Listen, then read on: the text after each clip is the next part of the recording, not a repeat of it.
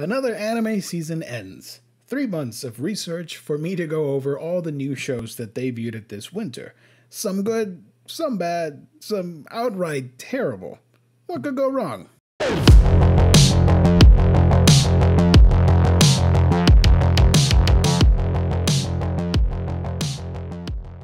Hey everyone, welcome back to the channel. Today we're going to be reviewing the winter anime season 2022 and all the shows I watched. Overall, I have to admit it was a pretty underwhelming season. A lot of the shows I simply did not care for as much, or just felt they were okay. We had some amazing shows as well that I will definitely be adding to my end of the year list. Two things before we get started. There are a couple shows that I won't be talking about simply because they are still ongoing from previous seasons and years, and my opinions haven't really changed that much, so I wanted to make room for all the new stuff instead. Also, be sure to hit the like button and subscribe for more content. If you want me to go more in depth with any of these shows mentioned here, let me know in the comments section below. Without further ado, let's get started. I wasn't originally going to give this series a shot, but the creative team pulled me in. Having Kazutaka Kodaka of Danganronpa and Akudama Drive fame was a good enough reason for me to watch. The premise is pretty silly and amazing at the same time. This is the type of show that doesn't need to make sense. The villains are pretty crazy, and our heroes might be even crazier. Look, I'm aware of how silly the premise of such a show is, but there's a charm in that silliness. Though shiny and dripping with neon style, the classic tropes of sports manga and anime are really present in this. Our main characters learn, grow, and become better individuals as they integrate fully into the Minato tribe and aspire to be great XP players under Kamiya's guidance. The sport is serious business in the way it's presented and how over the top the bad guys are and how they threaten to overtake the city, which leads into some very intense baseball action. Tribe 9 has fantastic character designs, thanks to the creative team involved, but the actual animation I found rather lackluster. Lit films can be a mixed bag for me. Some shows look great and others are just okay. Tribe 9 falls in that category. Though the premise is silly, or exciting depending on your point of view, there really isn't much to it, and aside from a pretty surprising plot twist in the 3rd episode, everything just sort of progresses in a predictable way. I remember fondly the first Princess Connect when it aired back in the spring of 2020, right at the start of the pandemic. Uncertain of what's to come, reduced hours, it was a strange time, and somehow Princess Connect eased my worries a bit. Based on the RPG smartphone game of the same name from Cygames, Redive has a great, colorful cast of characters, silly, caring, and quite wholesome. Back then, my big critique of the series was the lore or backstory. It being tied to the original game meant that a lot of people would be a little lost. Fortunately, everything else was great and pretty relatable. You had this quartet of eccentric characters bonding and forming this friendship over food and their many adventures. Now with season 2, the production quality somehow increased even further. The animation displayed here is top tier in my honest opinion, and easily one of the best animated shows of the year so far. Unfortunately, the same problem with season 1 occurs as well. You do understand what is happening. I mean, this isn't the most complicated show in the world. When the villain shows up, you get what the motivation is to destroy the world, but a lot of the secondary cast and their connections to the world are kind of lost to me. So I spent a good amount of time telling myself, yeah, sure, that happened, of course, and I proceeded to move on. One of the highlights for this season has to be Pecorin. Everyone's story and motivations get more fleshed out, but her character, to me, stands above the rest. Of course, her willingness to go all out to save her companions is really awesome to see. Overall, the show may not win any awards for its peculiar story, but the character interactions and the drop-dead gorgeous animation is worth the price of admission. Honestly, to me, Sabikui Bisco is the true dark horse of this rather uneventful and underwhelming season. Chaotic and gritty in execution, this show brought a ton of charisma. A no-holds-barred main character on this post-apocalyptic road trip with a buddy to potentially save the entire world from a deadly disease. This is Oz Studios' first foray, and for the most part, I think they did a great job. The source material provided them with enough visuals to make a pretty unique looking show. Having that post-apocalyptic setting, you can really get some great backdrops and character designs. You have this duo of Sabikui and Milo walking across what used to be Japan. Also, mushrooms. Did I mention this show has a lot of shrooms? It's easy to compare this series to something like Dorohedoro on the overall aesthetics of the rust and the disproportionate flora and fauna, as well as the crazy, kooky, unorthodox characters. Usually with road trip type stories, you get a specific story beat, and Sabikui, for the most part, does not stray from that path. You kind of know what's going to happen, but the characters, I think, are diverse enough that you don't really mind. Plus, the show throws a couple shocking twists and turns along the way that result in flying whales, giant crabs, Tetsujin monster kaijus, and so much more. The only negative I see to the series is that midway through the plot, the advancement of the main character's friendship seems a little bit rushed and might feel a little off when the big emotional scenes occur at the third act of the story. The original manga was written by Miko Yasu, a real former police officer. The story pulls from her experiences to create a pretty unique take for a slice of life story. Most of the episodes in the series are dedicated to individual cases and how our main character reacts to all the new lessons she's learning while on the job. Mai can be a little frustrating as a character, and I have to remind myself that was the purpose. She's not like other rookies. She's unsure, but through hands-on experience, she starts to realize the pros to her job, and maybe, just maybe, she'll want to stick around. The cases range from the silly to the spectacular, from mild offenders to more serious crimes, and even sparing some time for the occasional bizarre, paranormal type incident. While not really having a solid narrative to pull from, the show relies more on the slice of life elements, while introducing us the colorful cast of characters in the main police station. The final episodes do bring everyone together for a larger case, but for the most part, each story could be viewed at your own leisure and you would still get some enjoyment out of them. The highest selling point for Police in a Pod has to be the art, however. Madhouse needs no introduction. Their work here is mostly serviceable, everything looks alright, but easily the best thing about it is the character designs. Everything feels pretty real as these police officers go about their day. I always include an isekai in my seasonal viewings. I like the idea of it. I know it's a pretty tired out genre that a lot of people do not like, but I always add one just for the hell of it. For some reason, I went with this one instead of the others. Probably because Kana is a high elf? I don't know. The standard tropes and elements of isekai are all here. What separates this series from the bunch, to me, has to be its relaxing nature. Kana is super overpowered, everyone knows it, but she's here now to enjoy this new life and restore that world to its former self. The game's abrupt cancellation after her passing in real life has made high-level monsters go rogue inside of it. Plus, you now have other players that were trapped inside for years, including a powerful one that has his sights on Kana herself as his future bride. Unfortunately, while the plot description may be interesting, the show itself was just okay. Nothing really happens. Predictable plots, and most of the story beats I've found to be quite repetitive and slow-paced, which is not a terrible thing to be slow, might I add. The show isn't concerned on the action. It trades that for a cast of quirky, funny characters instead. In the Land of Ladale has below-average art, somewhat basic fantasy character designs, and kinda dull backgrounds. Though all-powerful, our main character is not fazed by much in this adventure, spending most of her time meeting and befriending others.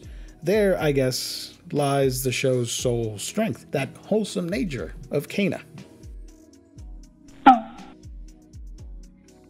Being a big fan of the original creator and her previous work in Magi, I was really excited to check this series out. But man, it took me a while for me to get on board with it. I do like that Orient is taking place during the Sengoku period in an alternate world where demons rule Japan and the samurai, or bushi, are considered taboo.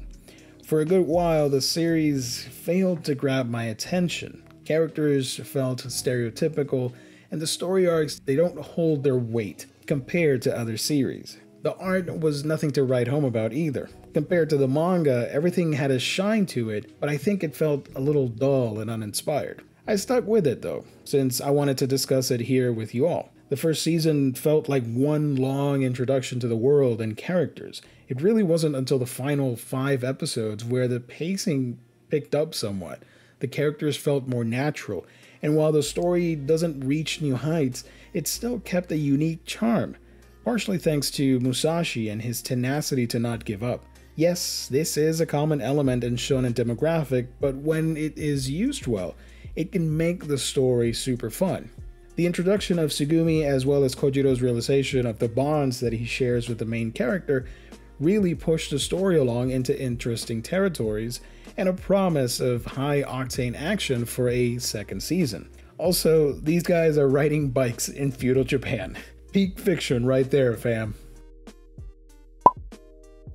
The first entry in this video for Cloverworks. The studio had a lot to prove to fans after the disastrous second season of Promised Neverland and the fumbled ending of Wonder Egg Priority. Tokyo 24th Ward is an original anime that I can best describe as Minority Report meets superheroes and graffiti artists. The setting is pretty interesting. A ward that wants to integrate fully into Japan. There's a lot of nice political drama, commentary, and social class critique that you can do with that. Setting it in the future, you've got this quote-unquote smart city with a lot of technological advancements, but most mysterious of all is the call our 3 lead characters get.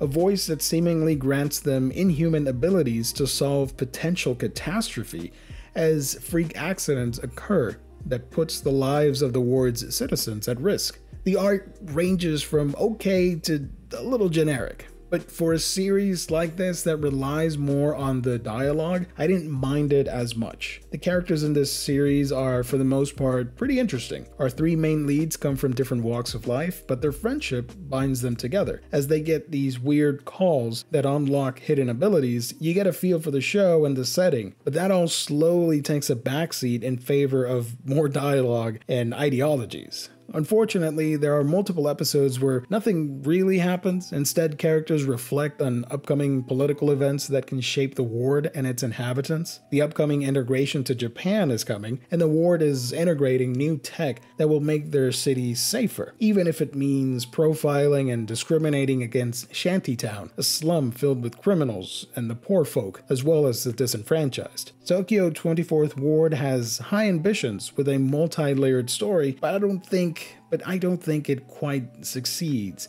I think it's too wrapped up in its own fervor. The show tries to balance the heroics of the 3 young leads with different views on the same problem, while also trying to establish ideological arguments on social class, security, safety, and government, but never really making a solid case for each. This needs no introductions. Ranking of Kings was my 3rd favorite anime of 2021, and now it concluded that second half pretty frickin' spectacularly.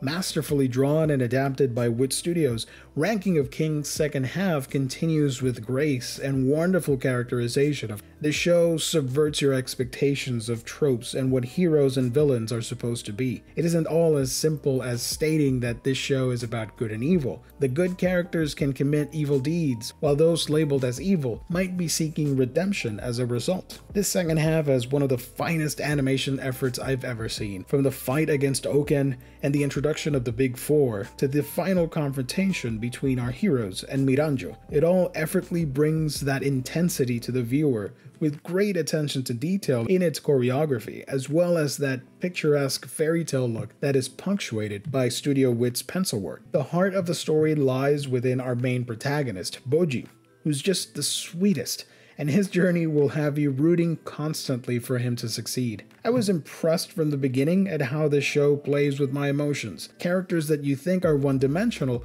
reveal more about themselves and challenge your perception of their role within the story. Miranjo, Daida, and even King Desha are not as cut and dry as you might think. There's a complexity there, as they balance their morals in order to achieve their purpose. So few series can tackle a large ensemble of characters, but Ranking of Kings does it effortlessly. From Boji's growth as an individual, as well as his blossoming relationship with Shadow, to Hilling's despair at what has happened to her son, the guards and how they define their own loyalty to the crown. This show has a little bit of everything for everyone. Most importantly, this is a story about Miranjo, a lesson for all to learn on how we may screw up, but with the right mindset and people guiding us, we can pick ourselves up and walk a path of redemption. A stellar cast and wonderful resolution. I do think the show stuck its landing. I know the manga is still ongoing, but if you were to tell me that the show would not be renewed, I would be okay with that, considering how the finale played out. I apologize in advance if you like this show, but this was easily one of the weakest and lamest series that I watched. I could spend a whole episode dissecting this bad boy, but I'll be brief. This series has a somewhat decent plot. I was genuinely interested to see how it would go down, but what we got as a result, I thought, was a jumbled rushed mess with possibly one of the worst endings to a show I've ever seen. The main character, while I don't mind that he's kind of a wimp, I do kind of appreciate that he sticks to his guns and values no matter what. He takes part in this battle to become the next god against the other candidates, and those values and way of thinking is constantly challenged. At first by the over-the-top and cringiest of all villains, Metropoliman, and later by the also over-the-top professor, Gaku Yoneda. Overall, the show has a lot of similarities to Death Note in its structure. I found the first half of the series competent and somewhat interesting in a clear battle between good and evil, only for the second half of the story to be plagued by an underwhelming plot and characters. The art in this show was wildly inconsistent, mostly bad all around, which is a shame considering the original source material had such good visuals. I don't mind the nature of the series and it trying to have philosophical debates, but Platinum End tries to tackle tough questions about religion and humanity only to fail on its execution. Characters, for the most part, share pretty one-sided takes and are constantly trying to one-up the main characters, but their solutions aren't that deep. The show tackles heavy subjects like murder, suicide, and religion, but it doesn't have the tact to deal with the topics in a meaningful way, instead opting for edgy battles with wings and arrows. And then the finale. I was just left flabbergasted at what was happening. I don't mind a series going that route, but closing out like that without any deeper meaning or development was pretty off-putting in my honest opinion. If you are a comic reader, the best way I can describe this series is think Why the Last Man from Brian K. Vaughan, but hornier. I'm not gonna make excuses. The premise for this sounded so bonkers and dumb that I really wanted to check it out. A male killer virus knocks out 99.9% of the male population, except for 5 dudes in Japan that were cryogenically frozen because they were being treated for multiple sclerosis. When the main protagonist wakes up, he's now in the ultimate harem with women needing to reproduce with the available men so that humanity can survive. I think that about covers it. The art is lackluster. For an adaptation of a story that revolves around sex, you would think they would, artistically speaking, put more effort into highlighting the one thing this dumb story is known for. But instead, it has some of the dullest art of the season and hilariously censored on Crunchyroll. The story genuinely has some interesting ideas floating around. Things like, man-made viruses, the distribution of power without men, how society can function and move forward with just the women in charge. Also, the idea of cults being formed over the last remaining males. But instead, most of the time, this show is dedicated to harem and sexual fantasies. But I get it. I was fully aware of what this series is. I just went along for the ride.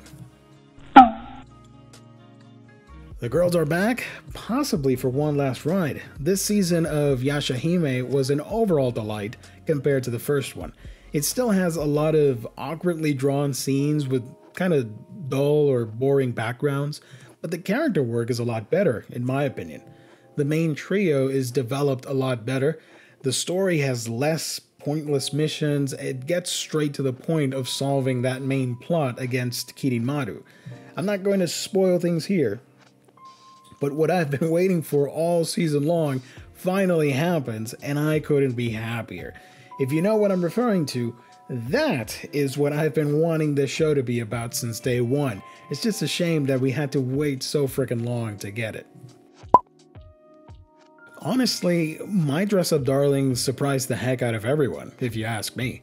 Easily the best show this winter season, with a fantastic set of characters, gorgeous art, and just an overall great, wholesome story filled with that extra spice. When I first heard of the series, I thought I was not going to like it. I thought it was going to focus on the wrong side of cosplay, or maybe just the technical aspect of it. Dress Up Darling does that, and so much more. Instead, we find a great rom-com with lovable characters that you can't help but root for, even when they make dumb decisions. Marin Kitagawa instantly became the internet's favorite anime character. Her style is modern, her voice and mannerisms are pretty realistic in showing modern-day nerddom. Her love for cosplay, food, anime, and more is downright infectious. Meanwhile, Gojo is such a sweetheart, a clumsy, awkward, naive sweetheart. I was so glad to see the two of them become friends with no toxicity, gossiping or rumors in the background with the extra characters. Very easily in manga and anime, stories tend to incorporate these elements when it comes to rom-coms. Instead, we were treated with a delightful slice of life that takes us out of our busy schedules to relax and unwind and enjoy a young coming-of-age story, a young man finding a friend, combining his passion for Hina dolls with the craftsmanship involved in cosplay, and that could potentially lead to romance. So yeah, I was all up for that. The show is downright gorgeous too. Talk about a redemption arc for Cloverworks. Some scenes were just pure flexes on their end, with how well the backgrounds flowed with the characters, or just their movement overall in the energetic scenes, but it also had quiet moments that stood out as well. This is easily a contender for best of the year, and for me personally, one of my favorite rom-coms in modern anime. Round 3 for Cloverworks. Akabe's sailor uniform may not be as popular as Dress Up Darling, but on a storytelling level, I think it surpasses it quite easily. This show had a pretty strong start, with one of the all-time weirdest scenes I have ever witnessed in all of television. Hell, I'm still wondering about it. I mean, I got why it was there. Erika was an oddball in secret, similarly in style to Akabe, but why did they go with what we saw? If you know what I'm talking about, I'm pretty sure you were freaked out or maybe grossed out as well. I don't know, it was just weird, guys. Especially when you compare the rest of the series and how wholesome and tame it was. I mean, yes, the author clearly has some sort of fetish when it comes to legs and feet, but at its heart, Akabe's sailor uniform is a gorgeous looking slice of life and the journey of one energetic girl into making friends.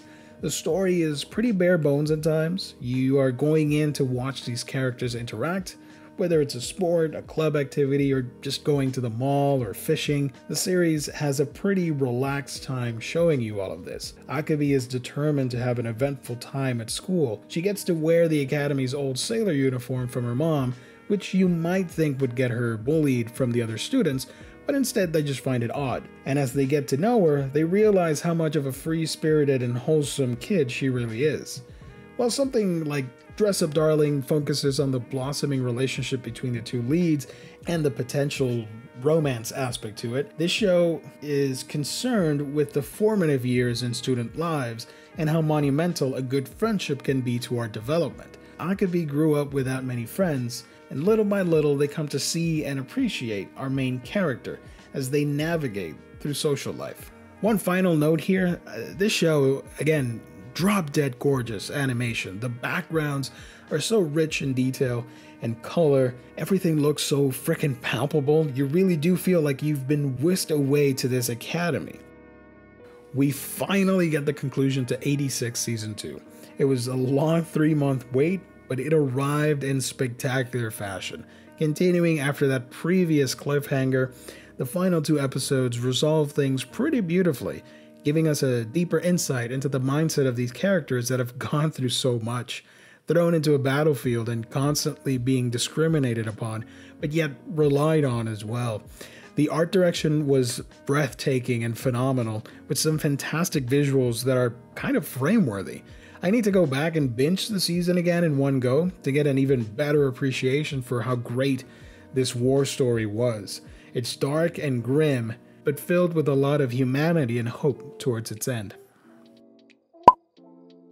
The Entertainment District arc set the internet ablaze with Ufotable's amazing craftsmanship.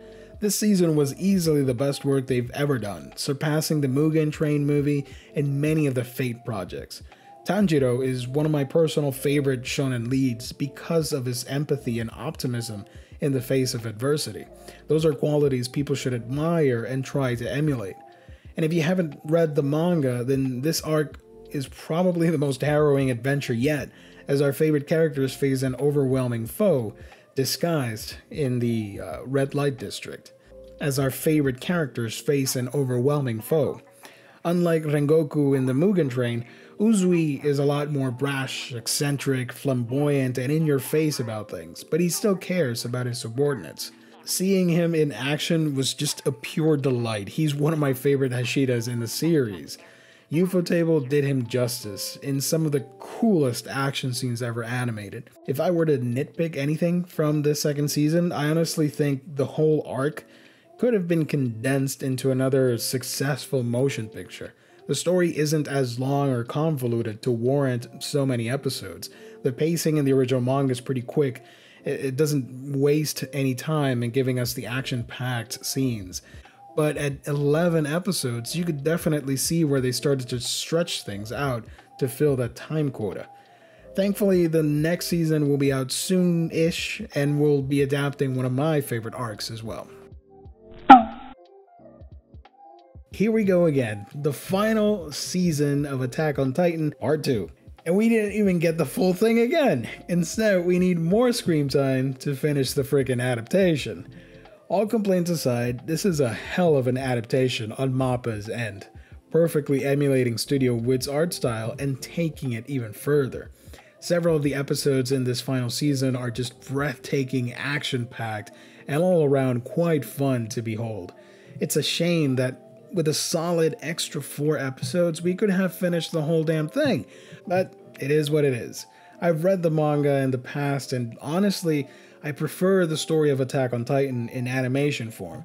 I wasn't that upset with the finale compared to the rest of the internet, so I've been really enjoying seeing the final chapters adapted into anime, and how chaotic this final portion of the story becomes. Hard to believe this adventure started back in 2011 with such baby-faced characters. The story itself just, keeps escalating with that infamous rumbling taking center stage, a true apocalyptic event that finally unfolds in the world of Attack on Titan. Eden's decision to take on the world will no doubt remain a controversial one, but I thought it made for some exciting television. That's a lot of shows, although not as many as other seasons, where I was literally doing 24 different shows.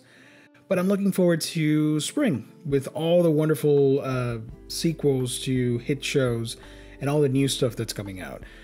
Overall, I would say it was pretty underwhelming. A lot of the shows, honestly, I just kept watching for the heck of it, but I could have easily have tuned out. But if I were to pick a favorite, definitely Ranking of Kings and My Dress Up Darling are on the list for best of the year. But what about you guys? Did you watch any of these shows? Let me know in the comment section what you thought of the different anime that I talked about here today. And as always, thank you so much for tuning in. God bless. Stay safe out there. I will catch all of you on our next video.